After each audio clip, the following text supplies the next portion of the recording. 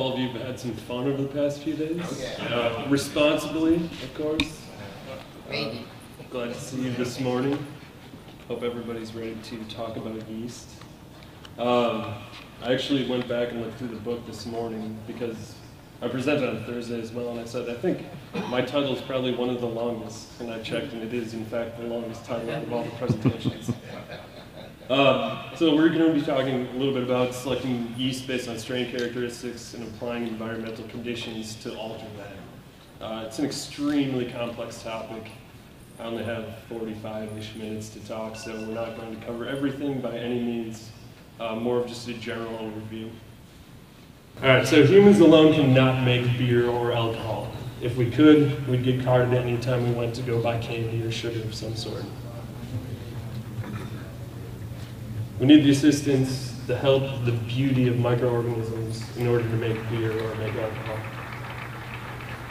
Yeast is a living organism, and we need to respect that, because that's, generally speaking, yeast is the only living organism that you want in your beer, unless you're making a sour or something.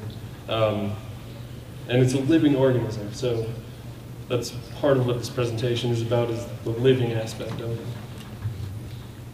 So what do yeast do? They reproduce and they ferment.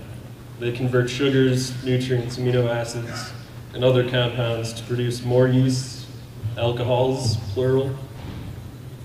And during that process, they release heat, they produce heat, and they release CO2, they produce flavors and aromas, and they produce other compounds. They turn wort into beer by process of fermentation.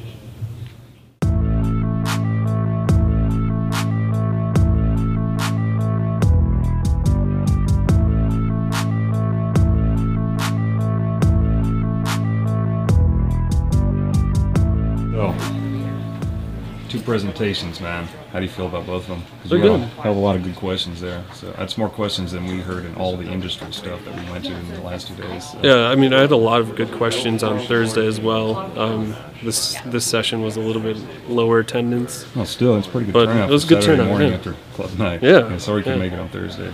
But No, it's fine. Yeah. did you get a full? Like, did they just keep coming? Yeah. Yeah. Thursday was almost a full room. Okay. So, Yeah. but no, good questions. I think that's what I enjoy about speaking here, is that everybody's so passionate and they want to learn. Right. They're here to learn about anything that they can. Yeah. So,